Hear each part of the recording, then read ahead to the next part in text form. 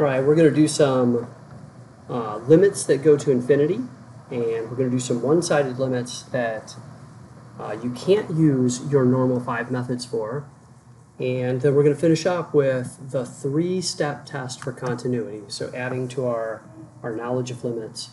So here's the first type of question that you see, and it's some limits where it's actually going towards infinity here. So you see it's going towards infinity. So what's this going to look like? Well, there's a long way and a short way. And the first thing we'll do is we'll look at the largest degree that you see right here, and curiously, we'll divide everything by the largest degree. And this is going to, in essence, make it look more complicated, but it's going to make it possible to see the answer by just plugging in infinity. So I'm going to divide everything by x, because the largest degree that I see is 1x. So I'm going to divide everything by x. And I'm kind of reduce each part as we go. And we're going to get this. And now I'm going to plug in infinity. Now you don't have to write this part, you just have to think it. But I'm just going to write, hey, I'm thinking that this is something over infinity. I'm thinking that this is now something over infinity. And I hope you see where this is going. If you take and divide 2 by a really, really, really large number, this part right here is going to get closer and closer to 0. I mean, just picture 2 over a billion, over a trillion. It's really, really close to 0 already. Here's 1 over infinity. This also getting really, really close to 0. So the only parts that are left are this parts right here, which is -5 over 3. Remember, I told you this was the long version. The short version is to look back and see that we have the same degree and realize that my answer is just residing right here. Right? That's the short version. If the degrees are the same, your answer is going to be right here. This should be like something that you did before when you memorized the location of horizontal asymptotes. That's right, a horizontal asymptote. And that's because limits at infinity are the exact same thing as horizontal asymptotes. You can kind of picture this thing right here kind of leveling off at -5/3. So here's like -5/3. And then as you get bigger and bigger and bigger, it's just leveling off at -5/3. When the degrees are the same, it's just going to be those coefficients right there. Or you could use this slower method if you'd like. I'm going to use this slower method on this one. I'm going to divide everything by x to the 4th. And I'm going to reduce as we go, because it'll just make it look a little nicer if we reduce. So here, I'm going to divide everything by x to the 5th. Wow, this one's a little more complicated. So x to the 4th over x to the 5th will be 5 over x. So I'm just reducing as I go. This one will be 2 over x to the 5th, dividing by the largest degree we have, which is x to the 5th.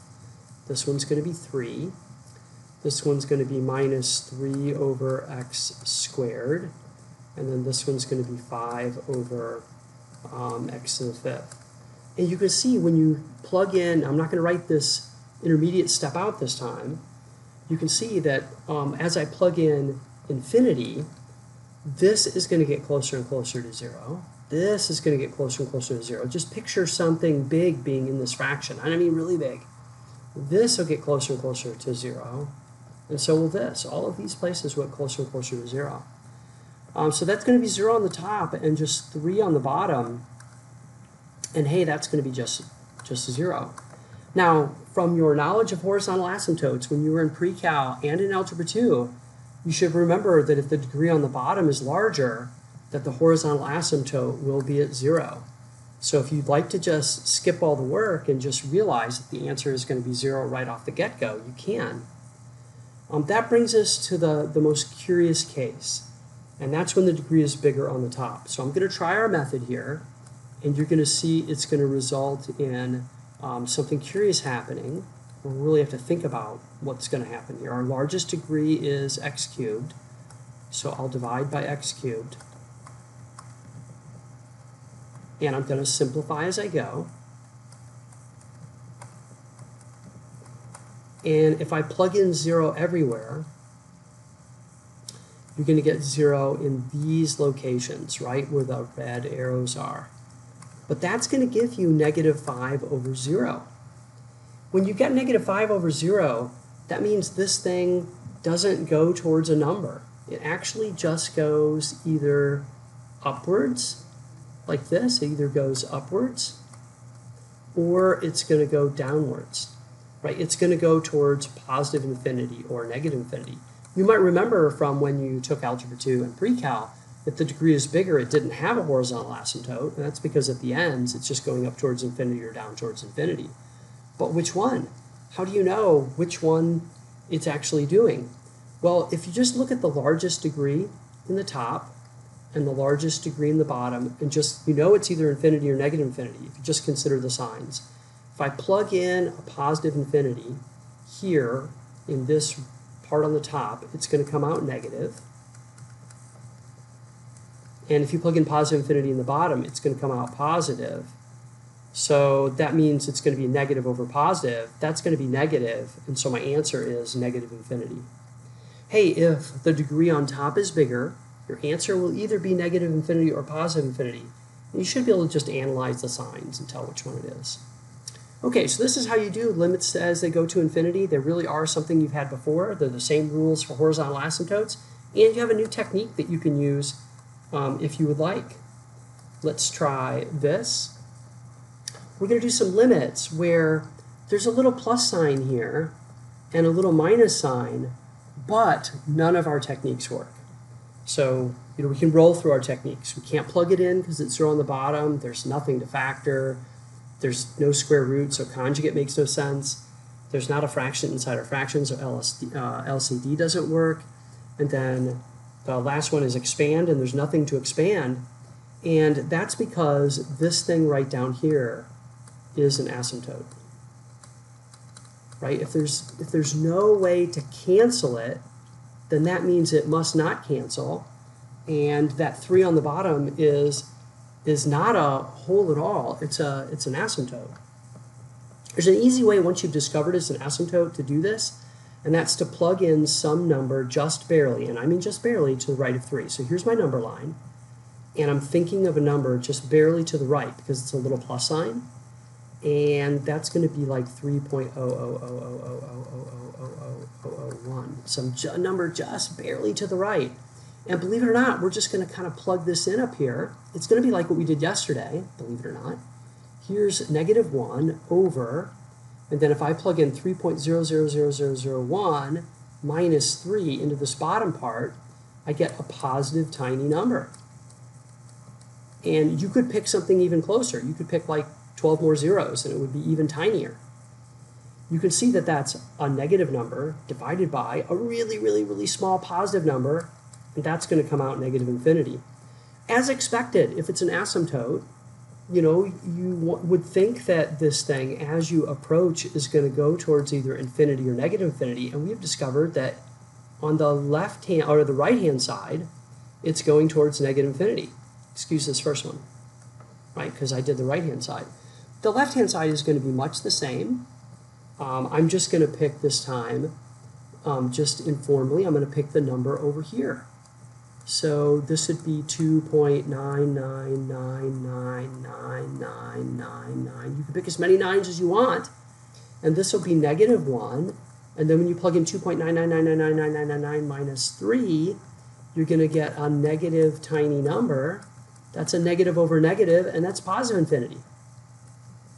And the last one is the two-sided limit, and since one came out negative infinity and one came out positive infinity, then we'd like to say that this one does not exist, right? So now I have had people, they go, oh, I just love this tiny method. I can just see what my limits are right away.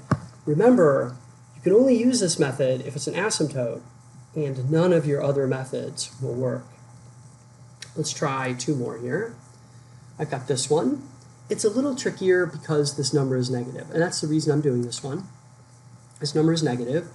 I have had people in the past, and by people I might mean you, that have had trouble picking a number to the left and to the right when the number is negative. If you draw a number line and picture it, that may really assist you to make sure that you get the right one. To the left of this is negative 4.00000001, right? If you pick to the left. So that's the one that we want. And so now I'm just going to plug it in. Now on the top, I can just plug in negative 4. Negative 4 minus 3 is negative 7, right? And on the bottom, I get negative 4.00000001 plus 4. That's going to be negative tiny. And that's negative divided by negative. So that's positive infinity. So you see how this works. Now, don't be fooled. Like sometimes it's not this kind of problem, right? So you just start, if you see this little plus sign and you start plugging it in on this one, you'll miss it because this isn't that kind of problem at all. And you should look at it and say, of course it's not. It's a factoring problem. So let's do this and remember that our normal line of defense is to try our other methods first. And here, if you factor this, you get x plus 5 right here and x minus 5. And then, lo and behold, our x plus 5's cancel. And we're left with the limit as x goes to negative 5. And you should be thinking, oh, it's not an asymptote at all. It's a hole in this graph right there. And I've got, let's see, 1 over x minus 5. And now I can just plug in negative 5, which is going to give us negative 1/10. Right? So this is negative 1/10. Yep, so very easy. That brings us to the end of one-sided limits. So limits that end up possibly as infinity for an answer. And then that brings us to the last thing, which is our three-step test for continuity. The three-step test for continuity. It turns out there's only really 3 different kinds of discontinuities. I'm going to make pictures of these. These may need to make it in your notes. And these 3 things really are the 3-step test for if a function is continuous or not. So I'm going to draw a little picture here. And here's the first picture of a function being discontinuous. So I'm going to call this f. And notice it's discontinuous at c. This is f. So I could ask you, well, why is this discontinuous? And you might say, just informally, and you would be right, well, because it has a hole in the graph. But if I asked you to, hey, use mathematical terms, you wouldn't say it has a hole in the graph. You would say because something doesn't exist, right? This little part right here doesn't exist. And that little part is f of c. If I try to plug in c, there's a hole right there. It doesn't exist. So you like to say that f of c does not exist. And that's the formal reason that it's got discontinuity. It's the formal reason we have to pick up our pencil because, hey, right there, that point doesn't exist, f of c. So there's discontinuity number 1. Here is discontinuity number 2. And you can see it's going to be for a different reason. Now you can see that I'm going to make it exist this time, so it can't be the same reason. And then I'm going to make it like this. And informally, if I asked you, why this is not continuous, you might say, well, it's got a jump in here. It's got a discontinuity in there. But mathematically, we like to say that something doesn't exist. And what is that thing that doesn't exist? Well, if you trace from both sides, they're not heading towards the same number. So I'm hoping you're thinking that the limit doesn't exist. The limit as x approaches c of this f of x, if this is f, doesn't exist. Right? So this right here does not exist.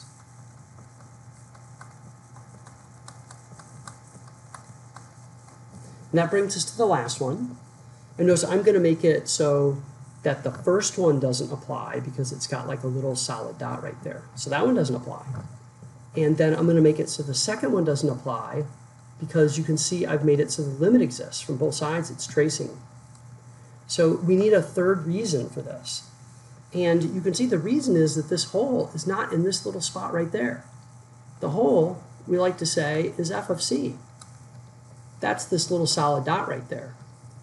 And the fact that when you trace it from both sides, it's not heading towards the same thing, we like to say f of c is not the same as the limit. Right? Those go to 2 different things. Here's f of c, the limit is headed towards something else. This is our 3-step test for continuity in picture form. laying it out so it's not in picture form is this.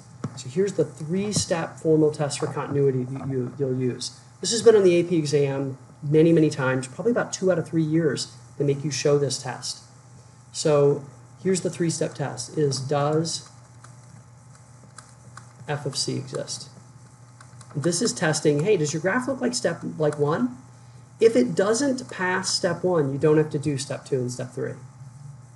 Step 2, does the limit as x approaches c of your f of x exist? Right, so this is step 2. Does that exist?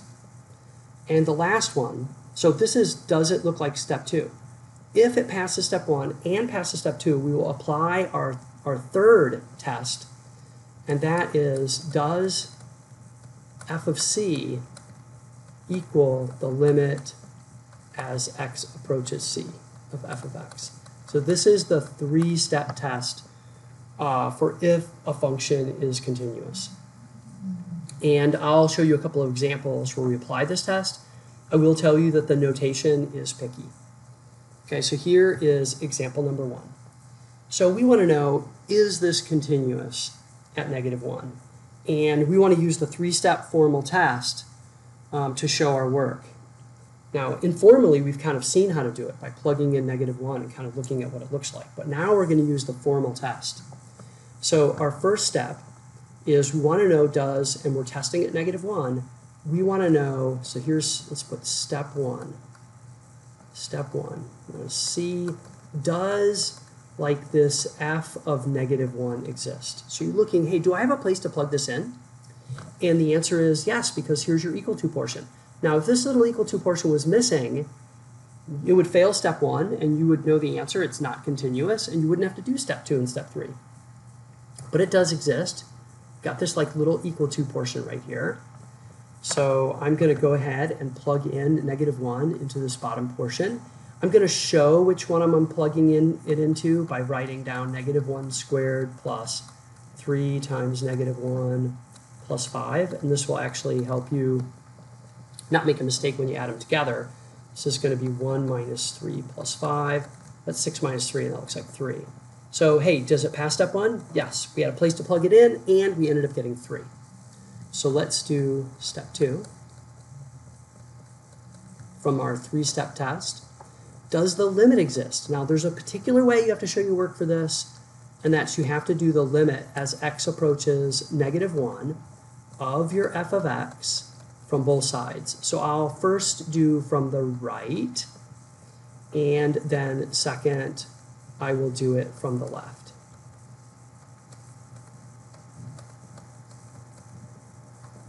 Now, from the right, it's going to get closer and closer to this solid dot. We already plugged it into this solid dot, and we found out it was 3. So I'll just use my past work, and I'll just say, hey, this one from the right-hand side, I know comes out 3 because I did it before. And then from the left, we're going to get closer and closer to this open hole. You can see it right here. And so I'll plug in -1 into this one, and I'll get 2 times -1 plus 3, or plus 6, just anticipating what it comes out to. And that's going to be -2 plus 6, and sadly this is 4. These two things are not the same. It has failed step 2. The limit does not exist. It looks like graph number 2 with a jump discontinuity in it. And so I am now not going to do step 3. Now on your test or quiz, there'll probably be like a blank for step 3, and you'll just put nothing. And then you'll write your conclusion, and your conclusion, there'll be like a conclusion blank. And you'll say f of x is not continuous or discontinuous, whichever you like better. Not continuous at x is equal to -1. Now notice there's a lot of notation to this. Your limit from both sides must be shown just like this. You have to show f of -1. You can't just write down 3. And your conclusion has to look exactly like this. So very, very picky in what the work will actually look like. So make sure that your work looks just like this. Okay, let's try another one. And let's do this one. Okay, so here we're going to do the three-step test again. This will be my last one, then you'll get to try some problems at home. Now, first of all, notice that this one is named g of x. This is a picky thing, but we can't use f when it's clearly named g. So here is step one. In step one, we're looking for the equal to portion, and I see it. The equal to portion is right there, so it's going to pass step one as soon as I plug it in. I'm going to write g of negative 1. And when I plug in negative 1, I get 3 times negative 1 plus 4, and that works out to 1. Right? So hey, it passes step 1. It came out a number. Now remember, if this whole part was missing, you would have nowhere to plug that in. It would not pass step 1. You would go, g of negative 1 doesn't exist. You would skip step 2, skip step 3, and you go right to the conclusion and tell me that it's discontinuous because it didn't pass step 1. Okay, let's try step 2. This will be the same as what we did before. So this is just, repeating history. It's the same thing. It's going to be the limit as x goes to negative 1. And then from the right of my g of x, make sure your work looks exactly like this. The notation is important. If you don't have the proper notation, I will, of course, take off. And one of these is guaranteed to be on your test next week on Wednesday. So it looks like this. And now what I'm going to do is I'm going to plug in negative 1 in 2 locations. From the right, we're plugging it in here. So nice and carefully, that's going to be negative cosine of, and I'm plugging in negative 1, so that's negative pi. And negative pi is in the same location as pi. It's right here. And that's going to be negative 1 comma 0. So the cosine of negative pi is negative 1, but with a negative 1 in front of it, that's positive 1. So the limit from the right-hand side is positive 1. Now we're going to do the left-hand side. This one's easier to plug in. So let's see, I've got negative and then negative 1 squared plus 2, and that equals 1. Hey, the limit exists because these two are the same. Now, oftentimes students will think, yeah, but it equals this one as well. Yep, but that's step 3. That's what you're going to do in step 3, is you're going to say, okay, I see what happened here. The thing that I got in step 1, which was the closed dot, g of negative 1, is in exactly the same place as my two-sided limit and of g of x. And those both came out 1. Yes, they did. And so I can draw in my conclusion that what you have here is a continuous function. So I'm going to say g of x, that's the name of the function, is continuous at x equals negative 1. Okay, there is your 3-step test in all its glory. Okay, so I hope you enjoyed the video. You should be able to do your homework with ease.